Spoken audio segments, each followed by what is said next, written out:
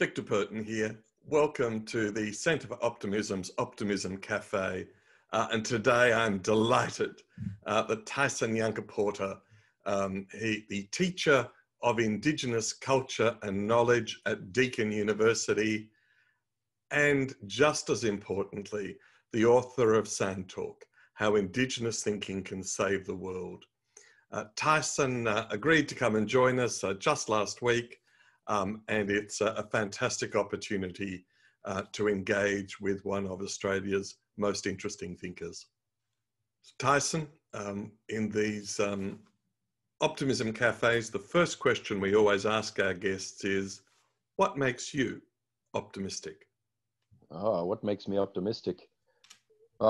Usually propaganda and the mass manufacture of consent will sort of nudge me in that direction. I've kind of got a different idea of optimism to most people. It's tied up with notions of time and the way we perceive time and how we live in it.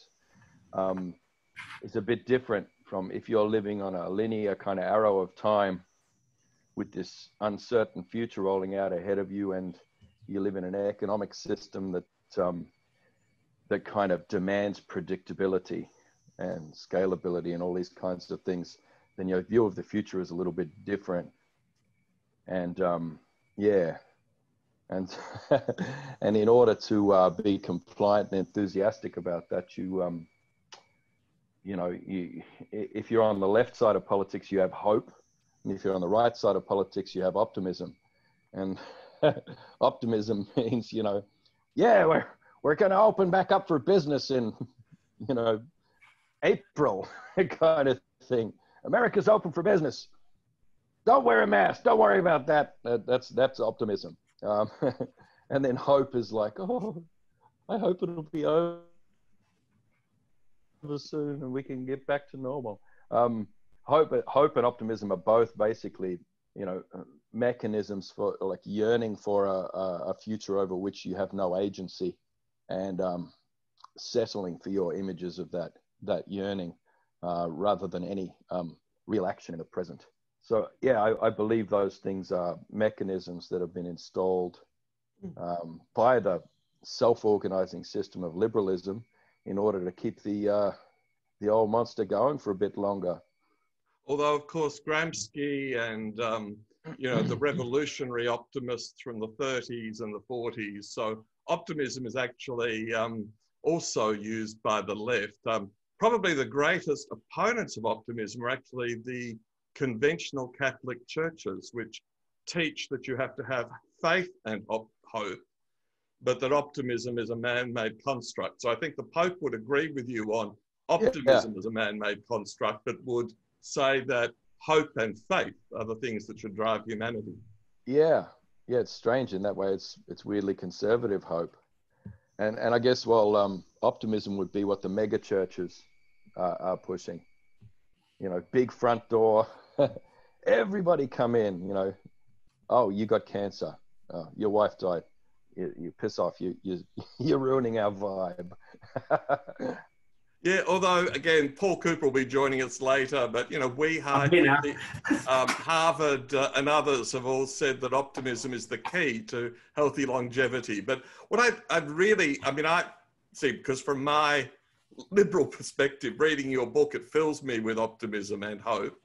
So thinking about Indigenous culture and where we're at the moment with the pandemic and moving beyond that, what's your belief about Indigenous culture, Indigenous wisdom, leading us as a community and this community of people who are with you today through the pandemic and beyond?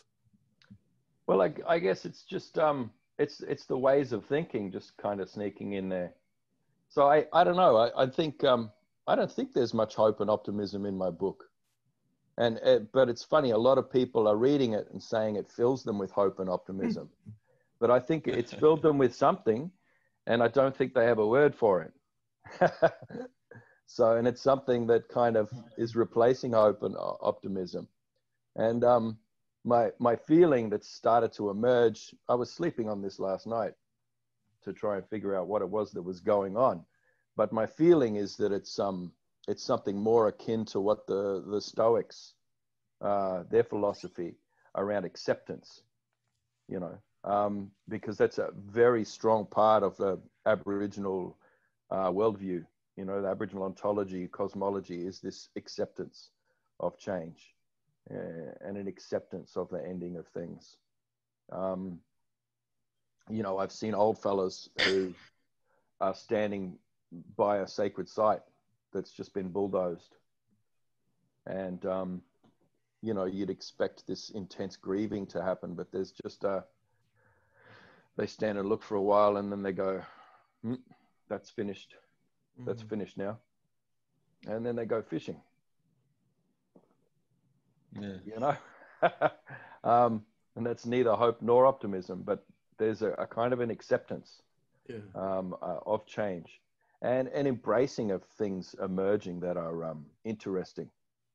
And I guess, you know, your Indigenous lens, to answer your question also, it just gives you a holistic view of things that allows you to see context and see patterns and to see further and to kind of extrapolate in the now in a way that might be thought of as predictive, you know. So I don't know, the last words I just spoke to my woman before I come in here. First of all, I told her what I was doing and I said, Center for Optimism, and she laughed her head off. And she said, they've got the wrong fella. They don't want to be talking to you, you know, because I'm kind of often regarded as a glass half empty person, which I respond to that with, no, I just want to know what's in the glass, bros. I want to know what's in it. Yeah. So anyway, but she was throwing these stats at me like, fashion industry sales have gone down 75%. But track pants sales have gone up 80%. In fact, track tops have gone up nearly 200%. Yeah. Track and bottoms have gone down. Yeah. The trackies are going down. Well, that's another thing happening on lockdown. But Can I just ask you, so your book, you know, is about sand talk, and you talk about patterns, and I've seen you in your speeches using your hands very evocatively. I was getting to that. Yeah. So what's the pattern you're seeing? Well, I mean, you just start to think outwards, and then you think and you think backwards too. So you're seeing the entire timeline in one go, and you're thinking, well, what is the culture that drives the global fashion industry? And we know what that is. It's African American males between the age of 13 and 24. Pretty much, they drive the entire global fashion industry. They're like the trendsetters. And what tradition is that coming out of? You know, it's coming out of a tradition of slaves and former slaves working with either uniforms or cast-off clothing that was pretty much just the same for everybody, and then tweaking those things in really creative ways to assert their individuality. You know, and that happens everywhere in your subordinate populations, your marginalized populations. These are the engines of creativity for the civilization. You know, so, well, my uncle Elvis, he started a trend once. Everybody was wearing the same bloody, you know, those flannel shirts. Anyway, he got his and he tied the arms around across like a sash. It was kind of looked like a toga. And he was just walking around bare chested with it like that. And that sparked a bit of a craze. You know, yeah, this is how things happen. So I just, that leads me to wonder if, you know, with everybody experiencing that everybody will experience a more kind of demotic engagement with fashion and will recover some agency in that, instead of having it dictated to them by all these billionaires, what they're going to wear. No, girls, we don't want you in those business suits. We want frills. We want frills around your neck, you know, and then they have to do it because that's what's being done. Instead of that, you know, imagine that reclamation that may start occurring as people try to go, oh, everybody's wearing the same tracky decks or tracky tops. I'm going to bedazzle this a little bit, or, you know, and then where does that spread with attitudes? When people enjoy a demotic reclamation of one part of the economy, you know, that becomes almost like a cottage industry, then where does that spread? What kind of black market economies emerge there? What kind of remittance economies? What kind of, different movements are sparked? And then what moves do the powers that be then make to try and reclaim those areas of creativity and, you know, take it over and mass market it, like garage grunge, you know, was destroyed back in the 90s. You know, I don't know. So you start thinking all these things. So you're seeing past, present, and future at once, all within a big web. And you're just seeing things that are interesting. You're not trying to predict stuff. You're just seeing interesting patterns. And that's a very nice place to be, because you don't have to exist in discomfort all the time. If you're noting the things that are interesting and you're having a bit of a laugh. You know, so as I went through that whole picture, there were about 4 times when I said something that made me laugh, you know, just interesting little connections. Have a good laugh, note what's interesting, and just move with the system, move around in it, you know, individually, but interact and allow your interactions to change you. And it's all good. People trying to get together and control where the system's going to go by planning or trying to design a future or predict a future, all they produce is stagnation and entropy. And you want to avoid entropy at all costs. And I believe there's a little bit of a basin of attraction in the positive psychologies that gave rise to this new optimism, that attracts a kind of negative feedback loop that creates stagnation and entropy. So so I think you're going in the right direction with your particular brand of optimism, you know, which is embracing new ideas that you may not have words for yet, but that you feel intrinsically and intensely. Oh God, you've made my heart sing, Tyson. Can I pass you across to my friend Peter, who as well as being one of my gurus in meditation, as I said, is deeply wedded to your writing. So Peter, you had a comments and some questions for Tyson? Thanks, Victor, and thanks, Tyson. I must commend you on the book. I think you've really given us a grounded template for the future, I think, with what you've put together in Sandtalk. I'm convinced that in our culture, we think too much. You know, we spend too much time in our heads, and you've provided us the means to get out of our heads and into our bodies and connect with country, connect with nature, and connect with each other, which we don't do very well because we live separate lives in the main. How do you teach and enable pattern thinking to become a grounded part of our society? And is this the secret to the future? Well, I guess it's in that idea of thinking and what it is. Because in a lot of our cultures, we'd think of it more like we'd use the word feeling for it. But the meaning that we would attach to the idea of feeling, to that verb, would be different from the Anglo notion of feeling as emotive and emotions, because it's not really it. It's feeling as a way of transmitting and receiving knowledge through the spaces in between people and things, through that communicative space. So it's something that sits in the relation between you and that tree, or you and your cousin, or you and the Prime Minister. You know, it sits in that space there, and you kind of, your inductive process of inquiry that you engage with in order to work with that knowledge is more along the lines of feeling than thinking. It's no less intellectually rigorous. In fact, it's probably more intellectually rigorous. And I guess that's the thing that you're pointing to and seeking there. Yeah. So in looking at the space between things, you're looking at the relationships. You in part of your book, you talk about, rather than focusing, you look with a gaze, so almost with a blur, as a means of detecting the relationships rather than the actual components. Is that the case? Yeah. And that's that was the sequence that Noel Nana in Perth was telling me about. you know, so you kind of look three times, you know, you look first the things, and then you ignore the things and you see the relationships between the things. But then you go one step further, you know, to be a great thinker, and you see the patterns of that those relationships form and where they're leading, you know, and then you can go into predictive sort of analysis that just occurs very quickly, you know, if you're in that right mental state. And that's how you see Indigenous footballers always seem to be able to anticipate where the ball is going to go in play.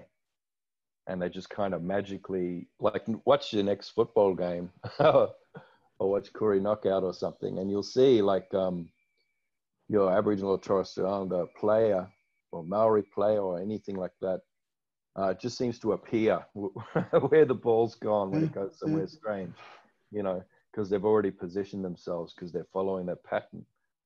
Yeah. So they're following the pattern. That's just the thing. Whereas I think in Western civilization, say in sport, people are taught skills, taught focus hard, taught this is what you're going to do. Whereas, sorry, we don't need a phone at this stage. Yeah. So people are taught too narrowly, whereas you're looking broadly at patterns rather than narrowly at components. Yeah. Yeah. Is that right? Yeah, that's it. So, and I mean, basically what you're looking at in the pattern of those relations is you're looking at flows, but you're not outside of the system observing those flows. You're actually within it.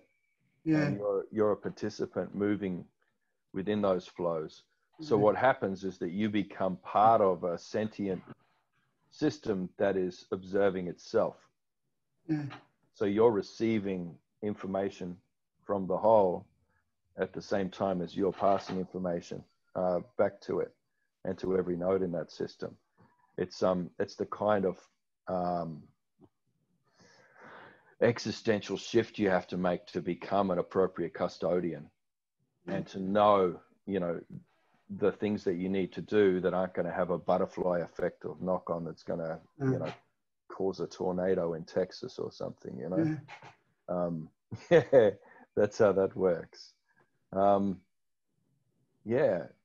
And so you're experiencing these flows. So you're not just observing them, you're experiencing them. And because you're flowing with that pattern within those flows, then you have that. Now it's the same thing. Currencies operate in the same way. If they are, if oligopolies and monopolies are avoided, and you experience an actual demotic free market economy, which I hope industrial civilization might experiment with one day, that would be good. If you're within an economy like that, such as the one that existed, you know, 200 years ago on this continent, you know, yeah, then the economic system works, and there is velocity. There's a velocity of every unit or representative unit, you know, token within that economy, like the velocity of the dollar kind of thing. Yeah, but we know this, you know, because the word currency is like, that's from the Latin, which means to run or to flow. You know, currencies are flows.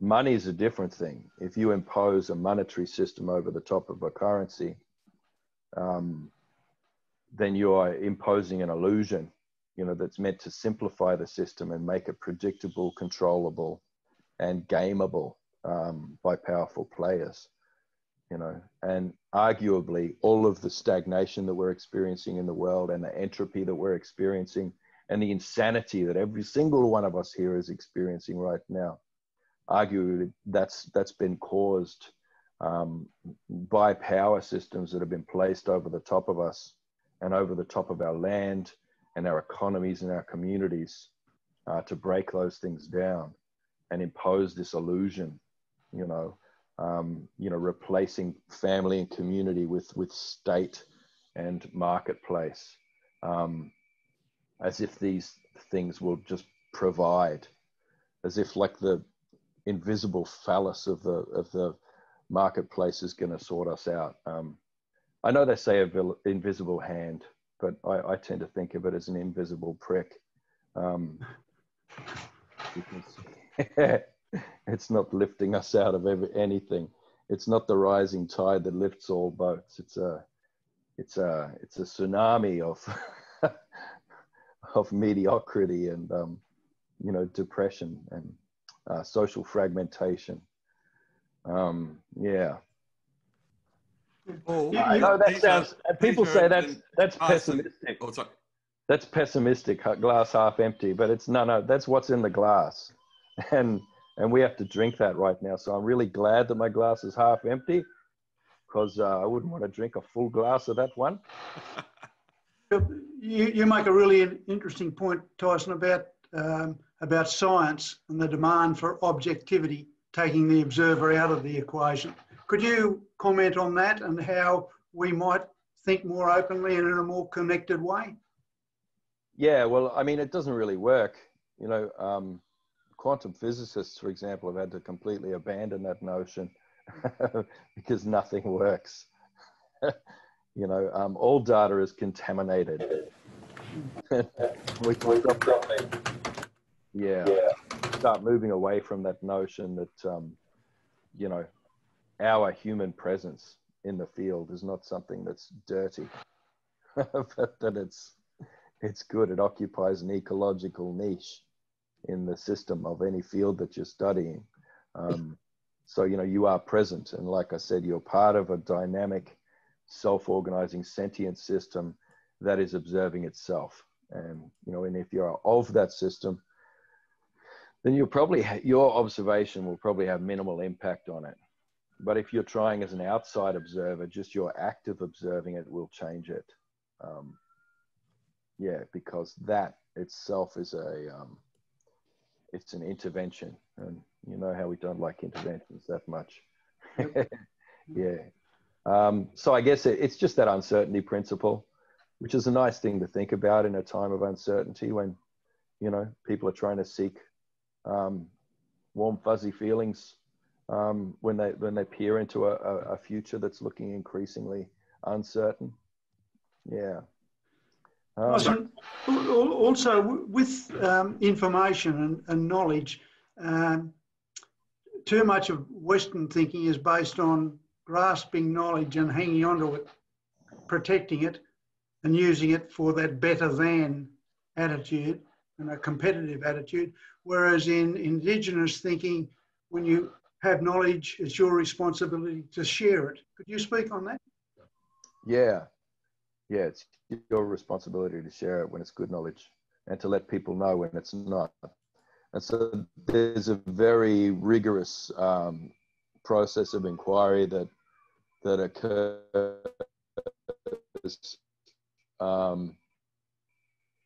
in a healthy Indigenous community, or not, which happens all the time. These aren't static, fixed, stayed the same for X thousand years.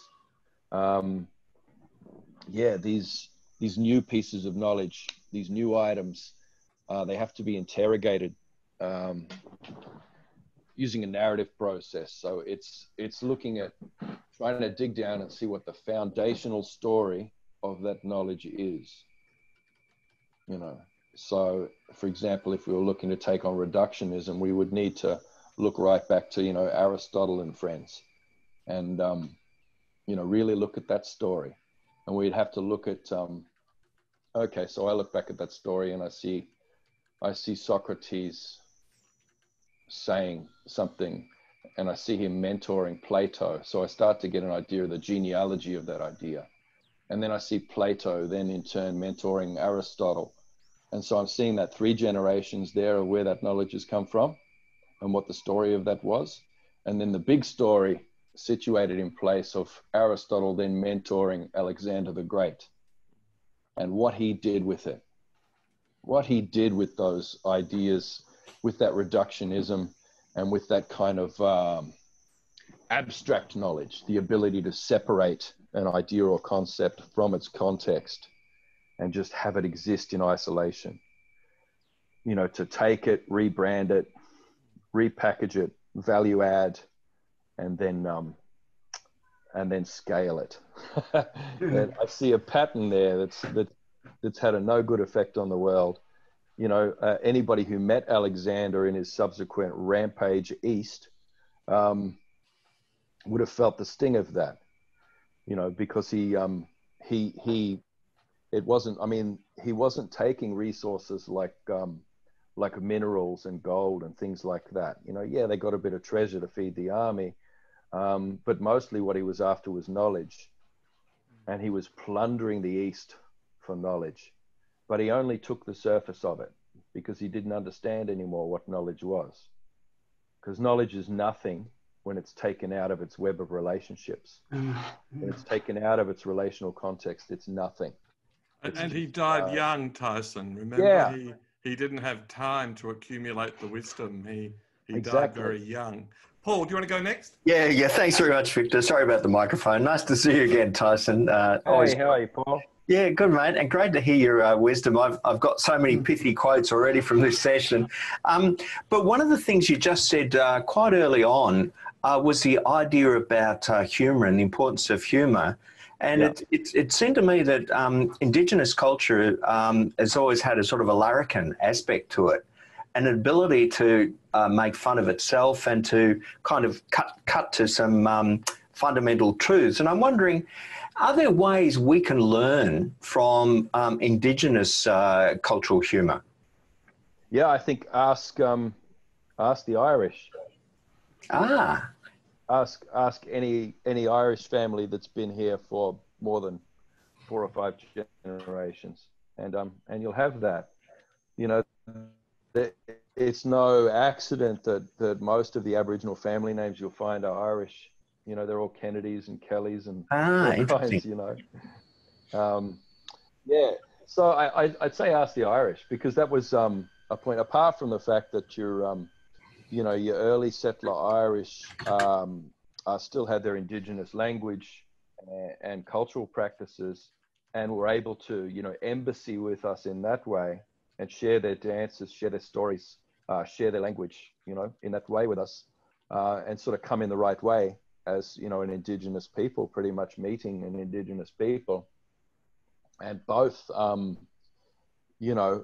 to survive the oppression of an imperial power, you know, bearing in mind that the Irish had been enslaved by the British for like 500 years, more, 800 years of slavery they had under the British. So they had a very good understanding of that. But one of the big points, apart from dance and song and everything,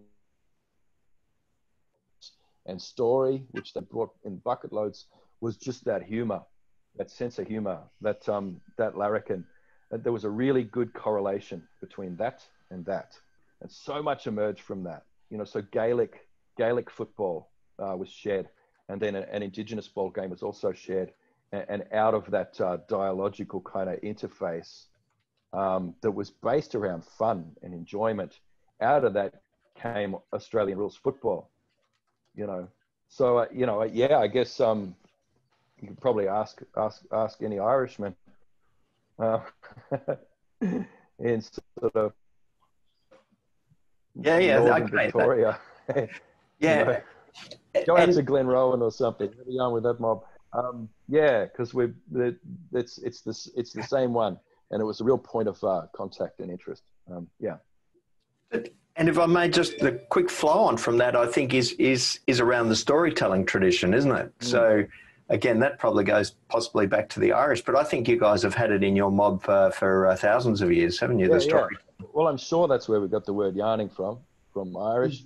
Either that or Cockneys, they had the same thing.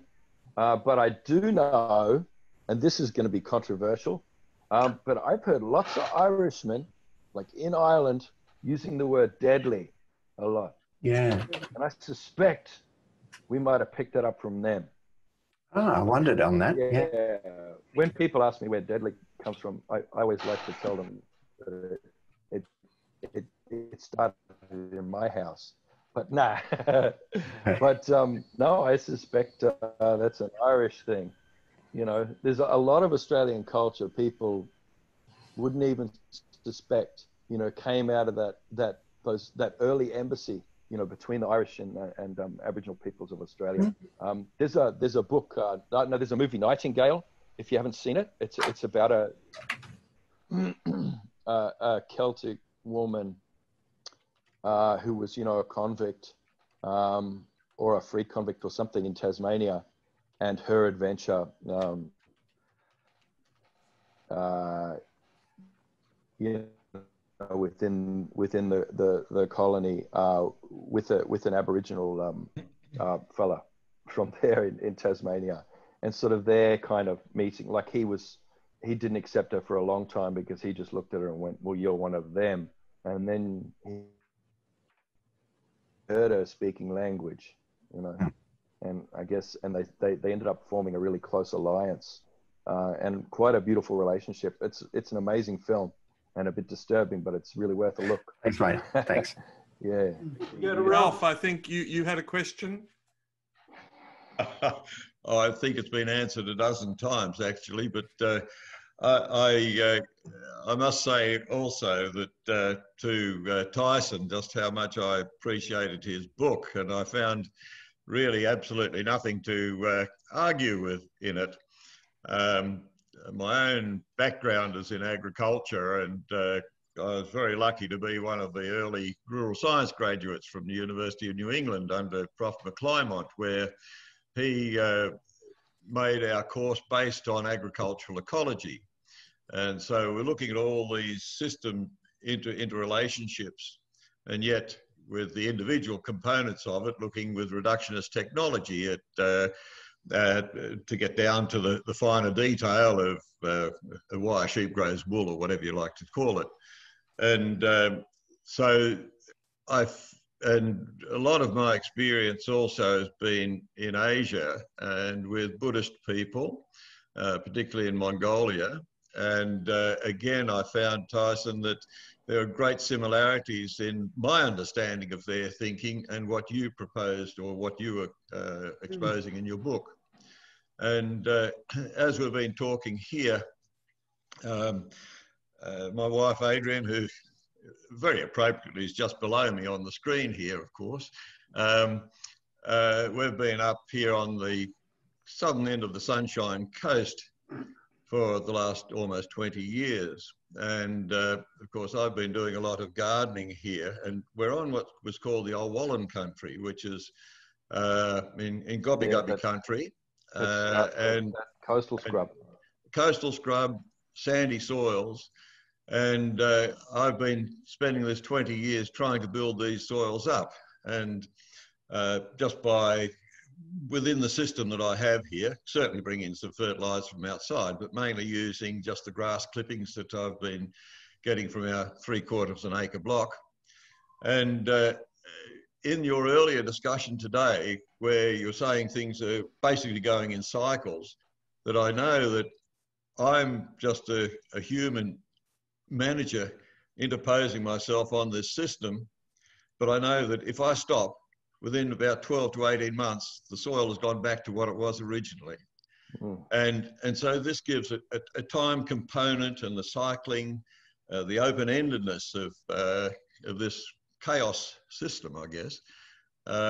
So then I suppose in the questions, what came out of your book really hit me. On page 108 of your book, you're talking about spirits and spirituality, and you're breaking the spirit down into 4 components. And I think that is a particularly interesting way of looking at life, because, okay, we're brought up as Christians in our society. Application of reductionism too, really. Yeah, it just expands your thinking enormously. And I think that because of that one particular point, there's so much for us to learn from the Indigenous culture that you have been exposing. Yeah. I don't know whether I put an actual question there, but funny. It's just made me, no, it's really important what you just said, you know, because it always troubled me, you know, naming and kind of listing those 4 parts of spirit, you know, because that, you know, we don't do lists. We don't do, you know, you know, 5 things everybody can do to stop climate change, or you know what I mean? Yeah. Actually, know, I don't know whether all the other participants here have read your book or know what we're talking about with spirit. Can I just mention that you're talking about your higher spirit, which is your superego that will die along with you, but you put in the book that it will go to heaven, wherever heaven might be in that stage. But the earth always reflects the heaven, so that you've got your earth spirit, which is your ancestral spirit, that takes you back through your ancestors to the knowledge that they had, and also to what is going to be into the future, no doubt. And then the living spirit, which is what we have that just animates our body at the moment, which of course will totally disappear. And then I love this one, the shadow spirit, which is your economic wants. And it can get totally out of control at times, as we've seen in this market economy situation, where a market economy just goes to greed in the end. Well, that's what I was about to explain. Even though it troubled me making like a list like that and breaking that spirit up, I was worried that that would almost be a bit of a curse. But I did a bit of a risk-benefit analysis, you see, because I could see the importance of having to explain to people what that shadow spirit is. You know, particularly with a lot of the yarns I'm starting to come into now, and that I've been trying to have for a long time, to try and explain what it is that cyberspace is, and why that cybernetic interface with the world of spirit is troubling and problematic, and what it is doing to our spirit. You know, because everybody feels something going wrong with them through these devices. And, you know, and I believe that it's that growing of the shadow spirit side of things, and this kind of this storage of that spirit, like the cultural DNA of your ego, being kind of uploaded to this sort of false dreaming, this synthetic dreaming, and held there forever. So instead of your shadow spirit dissipating over the course of a year, as it's supposed to do if the proper funerary rites are practiced, and if nobody says your name or your image is not seen, you know, and if all your belongings are destroyed, that spirit will dissipate. But we've created this this purgatory, you know, for our data, which is kind of like our shadow. It's all our wants and needs and longings, all of our optimism, all of our pessimism, everything rolled into this howling, hating ball of narcissism that wants to live forever. And we've created this digital purgatory where all these horrible shadows can howl around forever, you know, even as we live. And then that part of your spirit needs to be in balance with the other 4. Otherwise you get sick and you'll go just wamba, you know. So that's what's happening. This ego is taking over, this narcissism, this shadow, and knocking everything else out of balance. And all of us here, every single one of you, and me included, is absolutely insane right now. You know, where we've got these weird operating protocols that have just been installed, you know, without our consent and without our knowledge. And yeah, it's I came into this world with great reluctance in 2016 when I got my first mobile phone, because everybody else was there. And I just spent the last decade watching everybody go insane.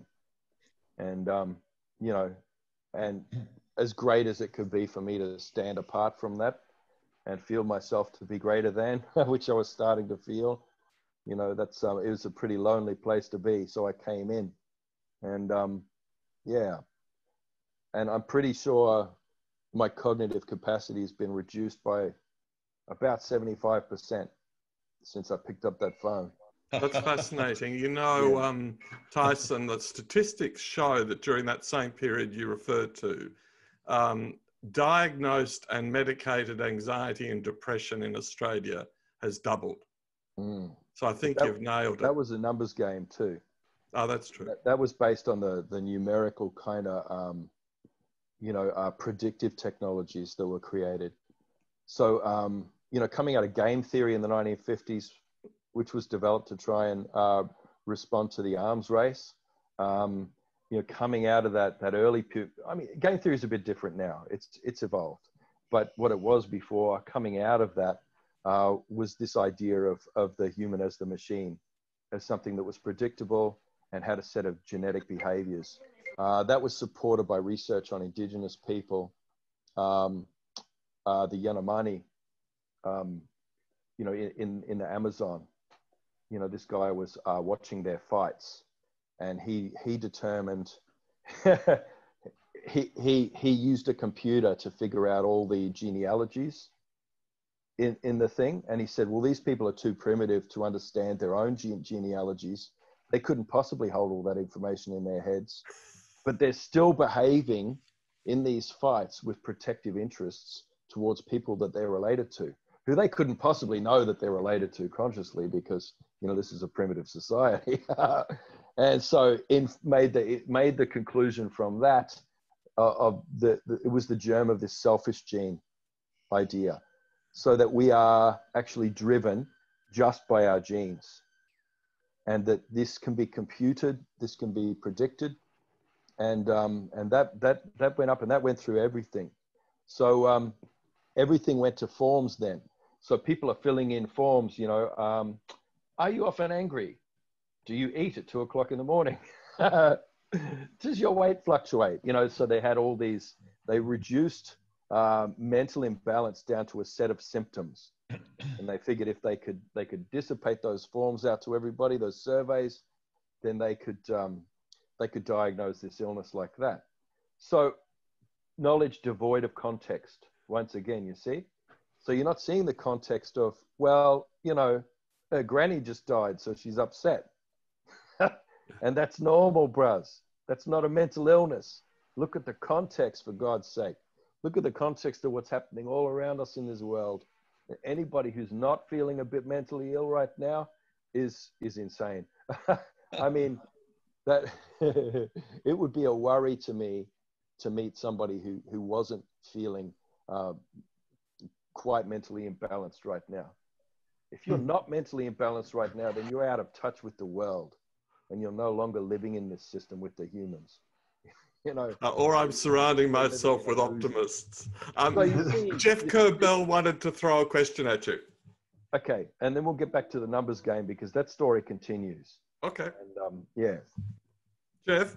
Yeah, Tyson, as I mentioned, I'm from New Zealand. I've got Māori heritage, as well as white heritage and French and a whole bunch of other stuff as well. Like most people, bit of a mongrel. But the interesting thing is I also studied, while doing business, I also did an elective in ancient history and archaeology. And I've always liked rocks. So the concept of time, the concept of this magnificence of time and our insignificance in the whole scheme of things, is also present in Māori culture as well. The idea of being part of the land, the relationship between time and cycles, and humanity and the involvement with that and time. And I think, well, the other things about Japanese culture is they celebrate the shortness of life. So again, it's this concept of appreciating the insignificance we have in the grand scheme of things. So my question is, in terms of, and interestingly, you said you're the wrong person to talk about optimism at the beginning, which I think is quite funny, because you've been, again, like Victor, made me extremely optimistic with some of your statements. That funny dichotomy between having the context to see the negative, but also seeing the positive out of it. I think that's that wonderful thing about the optimism in the pessimism almost. But my question is, I guess, that concept of time, our significance in it, and a relationship to the world around us in other Indigenous cultures. Have you explored that? In what can you tell us about other cultures and that relationship? Yeah, well, I think you just told us a lot. So, you know, the arrow of time gives rise to this horrendous fear of mortality, and that's kind of relieved by this little panacea that's been introduced through civilizations of the idea of an afterlife, of a heaven that you go to. So you can, no matter what's happening to you in your life, you can optimistically look forward to, if you follow the rules, that you get to go to this lovely place and sit on the clouds forever, you know. Whereas the Japanese, you know, have this powerful thing, and I'm sure they probably have a word for it. And it's the feeling that you're all having, that you're having to call optimism, but really isn't, you know, where they're intensely aware of their own mortality. And they see the cherry blossom fall as they will fall. And it is beautiful. And it is beautiful because it changes, you know, because it changes form and moves on. And so they make meaning. They're writing poetry about those cherry blossoms. You know, your genuine engagement with reality and acceptance of things like mortality, this is what produces aesthetics. This is what produces every great human innovation and just the amazing things that the human brain can do, the enormous creativity. It all comes out of that acceptance of the real. If you go into a denial of that reality and give in to hope, then you're killing that creative engine of creation, and you're stifling your ability to return to your role as a member of a custodial species.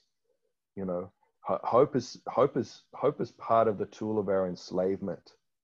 You know, optimism is the whip that makes us work harder, you know, towards the goals of our masters, you know. So I would really strongly suggest that feeling, that intense feeling that you're all having, that you're having to call optimism because this language doesn't afford us any other way of saying it, I would say that's a different feeling, you know, because I'm seeing, like, I mean, this is the best questions I've ever heard in one of these things. So you're an intensely, like, unusually strong group of people around sense making and meaning making. And you've no doubt, many of you have heard of the crisis of meaning that's happening now, because the institutions that have done that for us and told us the meanings we're supposed to make, that those institutions have crumbled and we no longer trust them. So now there's a crisis of meaning. And for some people, that causes them to lose hope. For other people, it's a source of inspiration.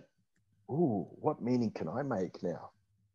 You know, and that's not looking to some future point that, oh, I hope one day I can make meaning. I know it, I will. I have faith that one day I'll be able to make. It's like, wow, what meaning can I make now?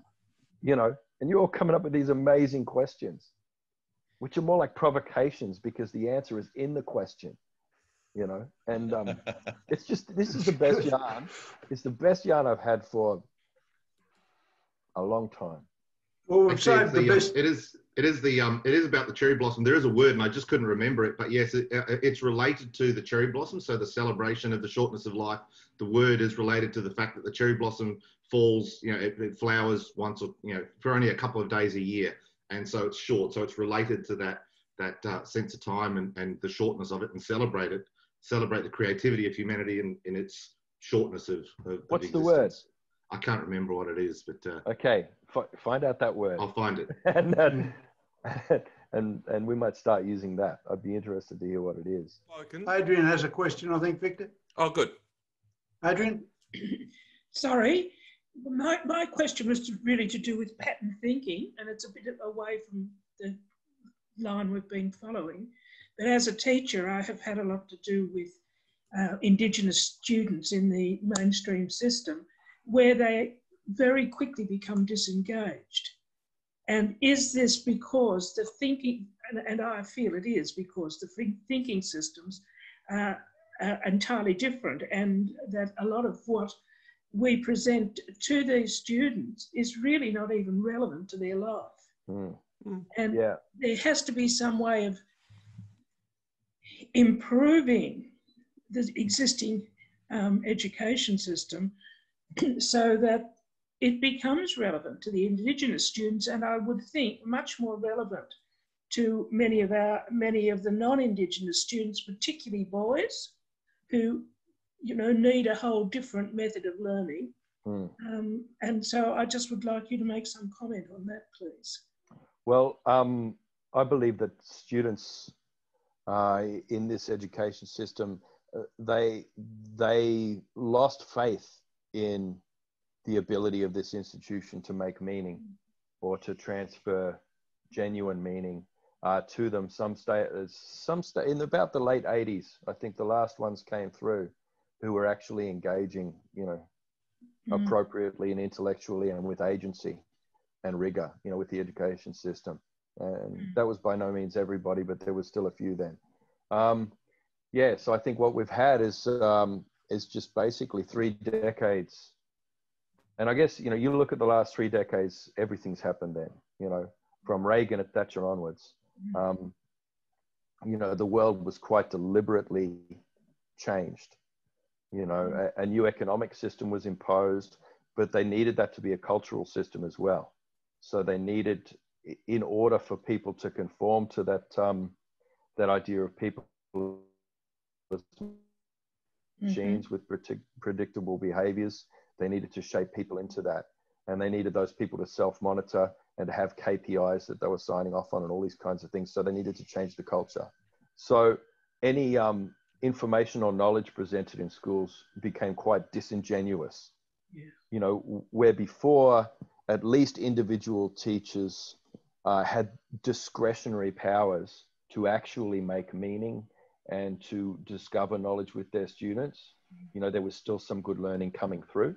Every school would have at least one teacher like that, but then that was just regulated out of existence. You know, so all learning became propaganda in that 30-year period.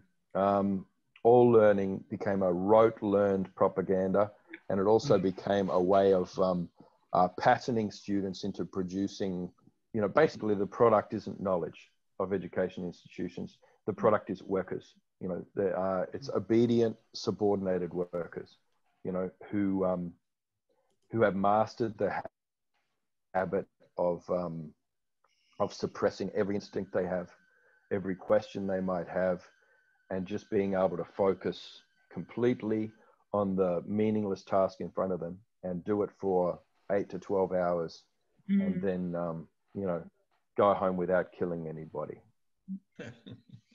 Yeah, I think I definitely agree with that. That's it. So students don't trust us anymore.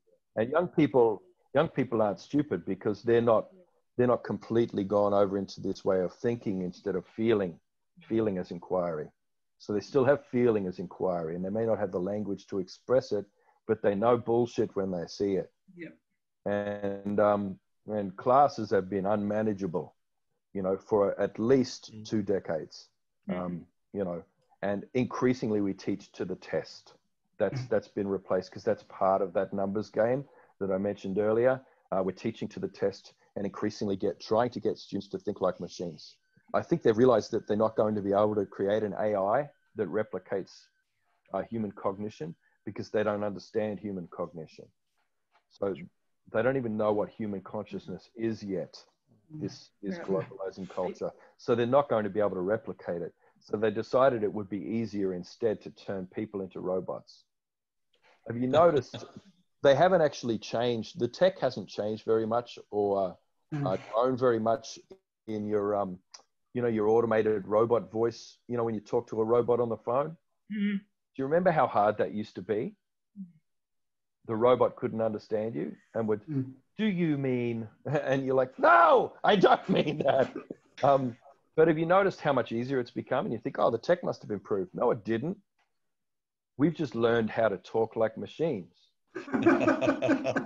So we are interfacing with machines. Well, Tyson, you've been so generous. We've been 55 minutes and you only met us last week for the first time. So your generosity is just astonishing. And my heart is lifted by everything I've heard from you today. So I wonder, Peter, if I can ask you to do the thank you and the wind up and to ask Tyson, what is the last message he's going to leave with this group of optimists?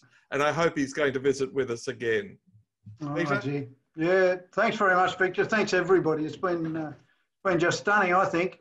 I'd love for this to continue, Tyson, if we could do it again. We haven't even got to that wonderful Prussian education system. Oh, yeah. Don't start me up. Well, we got to the effect. We just didn't look too much at the causes. Yeah. Yeah, but could I, Tyson, just on behalf of everybody, to thank you so much, and personally to commend you on that book. As I said at the start, that is a template that we should pick up and apply and make our society better and help everybody to connect. Now, Victor's question was, what are your parting words? Just parting words would be reflecting on the connection that he mentioned there, and how smoothly that's gone because of it, that relationship. Yeah, but I'd say that's a set of pre-existing conditions and genealogies that have brought us all here. I think there's a kind of siblinghood among people who are engaging with good thinking, and you know, we know each other already. You know it when you see it, and yeah. So I thank you all for that, because I've, like I said, this is the best yarn I've had for a good long time. Tyson, would we be able to do this again? Yeah, let's do it. Yeah. Well, we hope you enjoyed that Optimism Cafe. I was inspired by it. I hope you were too. Please join the Centre for Optimism. You can subscribe for free, or you can support us by taking up a membership. But we'd love you to be a part of what we're doing, an optimism movement, spreading infectious optimism around the world.